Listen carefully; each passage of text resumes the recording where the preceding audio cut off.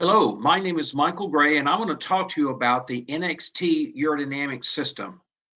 Now, I want to start out by saying that I'm a clinician, and what I'm going to give you is my personal critical review and assessment of the Laborie's new NXT system as a clinician rather than a promotional talk as someone who is working directly for the company. My position is professor of the Department of Urology with the University of Virginia in Charlottesville, and I've been in this position and doing urodynamics for approximately 40 years. So the objectives for this are going to be to review the hardware and software of Laborie Medical's new NXT system, and I'm going to give you some individual studies in adult females with mixed stress and urge incontinence, just to show you an example of how the data look and what I think are some of the strengths of the system and some areas that are undergoing additional development. So, of course, the first question you might be asking is why update? Well, as I understand things, really what Laborie's goal was to combine elements of various urodynamic platforms that are now part of the larger Laborie Medical Corporation. And in order to do that, they wanted to synthesize the best element of these systems into a single platform. Of course, it will have multiple individual urodynamic systems, some with greater or lesser features to them, but the idea is that it will be unified under a single larger NXT system. And finally, they wanted to enhance ergonomic characteristics of the hardware and integrate their software into a Windows 10 operating system. So the hardware is all set up on an integrated portable cart that you can see to the right of this slide. It provides working space for a keyboard, a mouse. There's also a lower shelf that can be used to house the lighter printer. There's an all-in-one mainframe computer that reduces overall weight and helps the balance of the cart in my experience. The cart also includes a waterproof keyboard and mouse. The screen is a touch screen, and all of these elements are easily cleaned with antiseptic solutions, clearly important in 2020, most of all. And I find them to be quite easy to use. However, I must say that the keyboard requires a little bit of adjustment because it demands an increased strike force because of the waterproof covering over it. The peripherals are based on a sidearm, and you can see in this particular picture, the sidearm is oriented to the left. I find it to be very well balanced with the portable cart. It doesn't cause it to tilt or list. And I will say that it can be set up on the left or the right side of the cart based on your particular needs. In addition to that, the desktop level is adjustable. It has a single lever that brings it up and down. I find that quite useful because I tend to have it higher when I'm working with a patient and doing active urodynamics, and then I readjust it after the study when I'm interpreting and reviewing results and putting notes into the chart on my patient. So you can see the computer up top. It's, again, a flat screen. It is less weight, and then this, of course, shows you the sidearm. And we'll talk about elements of the sidearm in the next several slides. So let's start with a pump and infusion transducer. The pump is pretty similar to older platforms. It's a peristalsis pump, and of course it requires the specialized infusion tubing that you're used to providing. Now, my clinical experience suggests that the addition of an infusion transducer provides a more accurate recording of infused volume during testing as compared to some of the older systems that simply counted the resolutions that the pump did and estimated infused volume based on that. Personally, I found by looking at voided volume and calculating renal contribution of that voided volume, that the pump could be off as much as 100 mLs over the course of a test, particularly in certain patients who had larger BMIs or other mechanical reasons why the pump might not be as efficient as it might be in other individuals. So I find that the infusion transducer is extremely useful to this updated system. I will tell you that the infusion transducer also alerts users to larger differences based in infused versus estimated volume.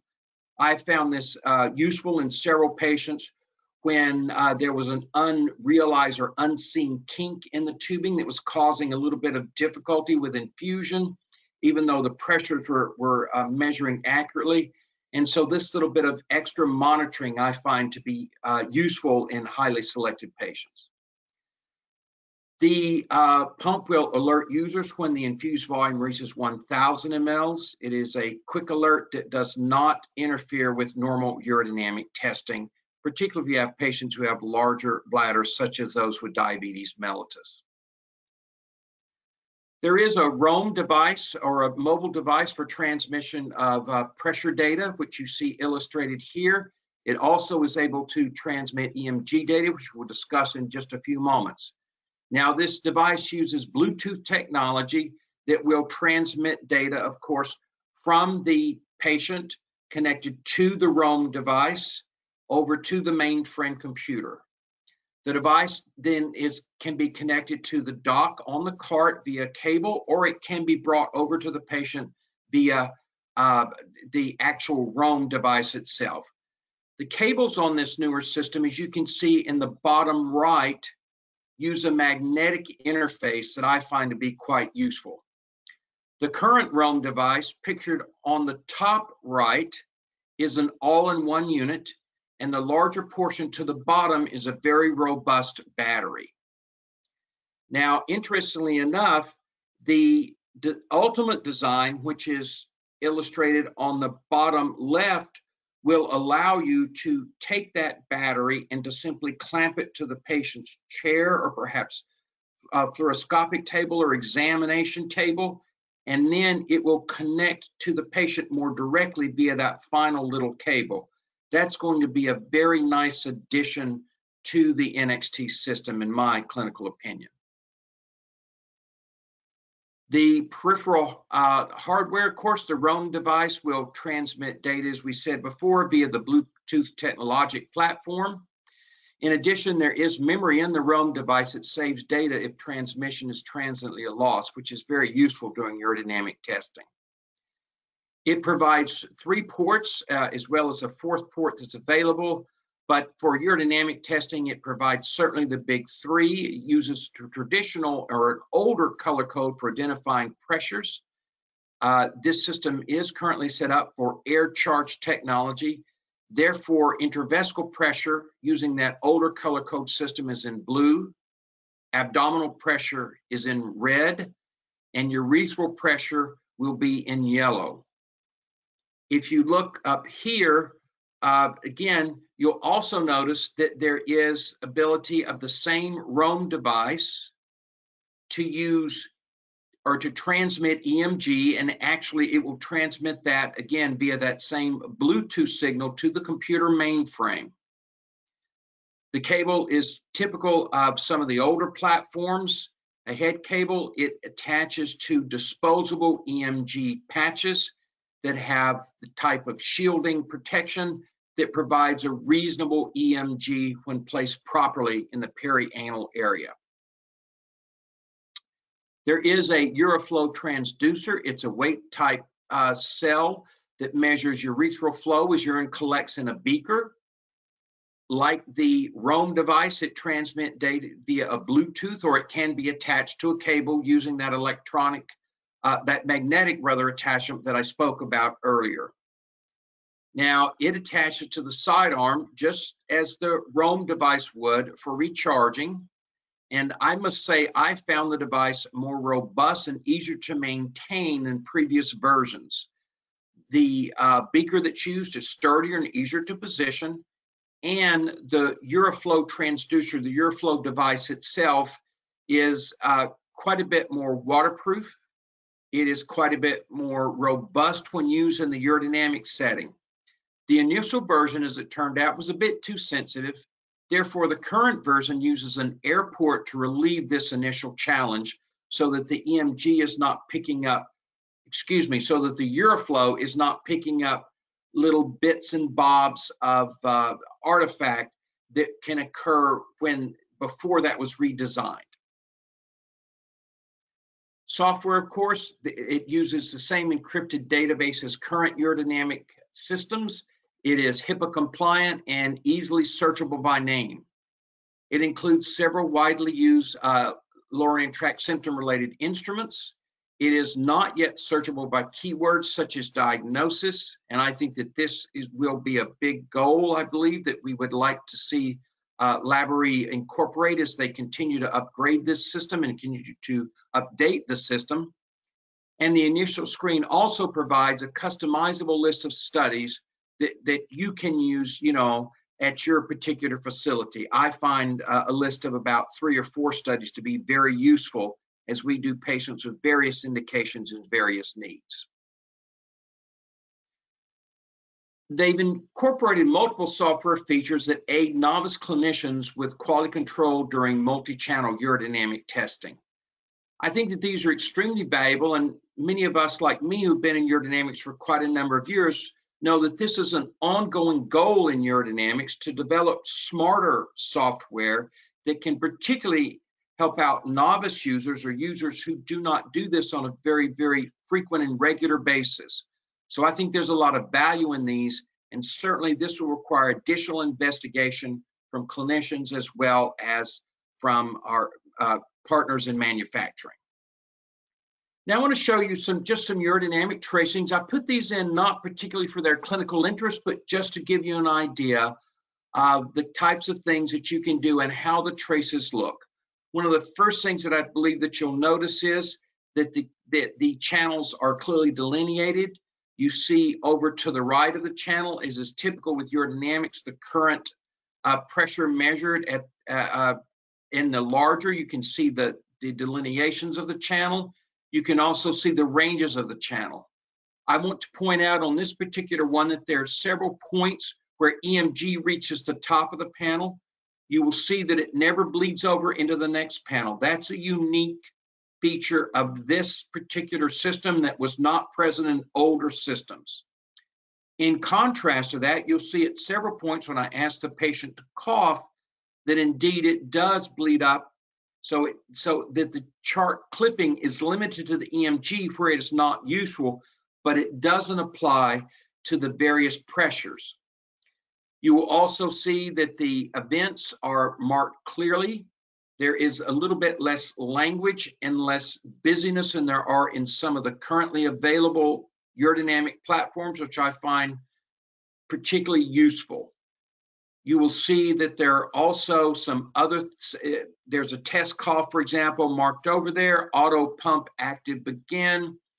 Various sensations of bladder filling have been marked here, clear detrusor contraction, in this case overactive detrusor contraction. You'll see that I followed that up with abdominal leak point pressure testing because it happened low. And if you look to the far right, you can see that we actually completed this test by doing leak point pressure testing with the intravesical catheter removed and just using the abdominal pressure as a proxy for abdominal leak point pressure testing. So this is a good idea of a study, in this case in a 39-year-old female who had mixed urinary incontinence after a mid-urethral sling. Now, one of the nice things about this one for leak point pressure testing is the idea of software assistance when you have stress testing. In this case, when you do a stress test, you click on a stress test button, which can be seen above, and you have the patient perform Valsalva maneuver, or you have your patient coughing. The machine will mark the maximum pressure, which can be useful, and it gives you 4 choices that you can see below: cough stress test without leak, cough stress test with leak, and the same for Valsalva stress testing with and without leak. So I'll give you an example. This is just a pullout from one of my studies, Valsalva leak point pressure, and you can see that indeed it marks the PVES, which is 172 where the leakage occurred, visible up on the flow. And this gives me, by subtracting baseline intravesical pressure, an accurate abdominal leak point pressure testing using the urodynamic software, which aids me in identifying the maximum pressure when leakage occurred. Again, another example, in this case, no obvious visible leakage, But again, I do know that this is a cough LPP, and I know that there was leakage with that middle cough.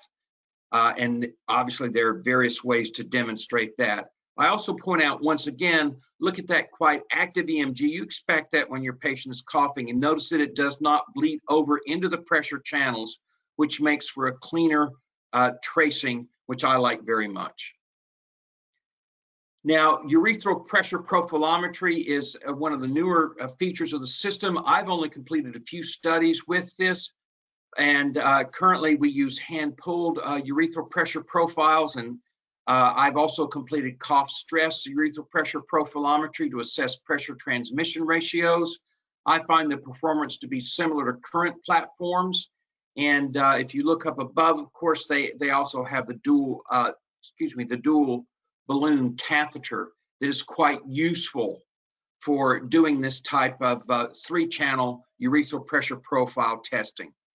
They will soon be releasing, as I'm told, a UPP puller arm, which can be used for the other important parameters for certain users who like to use those other things, such as total urethral length and functional urethral length.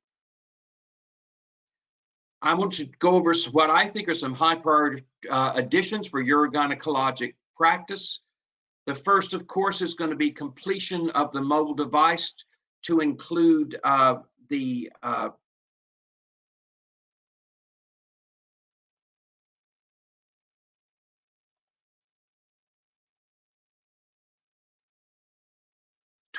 extension cable, additional software, and a mechanical UPP puller to provide additional UPP data. I think that they need to expand their demographic database search capabilities. I also think that there is a need for pressure flow nomograms specific to female patients. That will include the ICS or the AG nomogram with the Shasanya correction for diagnosis of bladder outlet obstruction in adult females, as well as addition of the CLEM software for advanced evaluation of retroussor contraction strength. I thank you very much for your time, and I wish you good luck using the NXT platform system for urodynamic testing.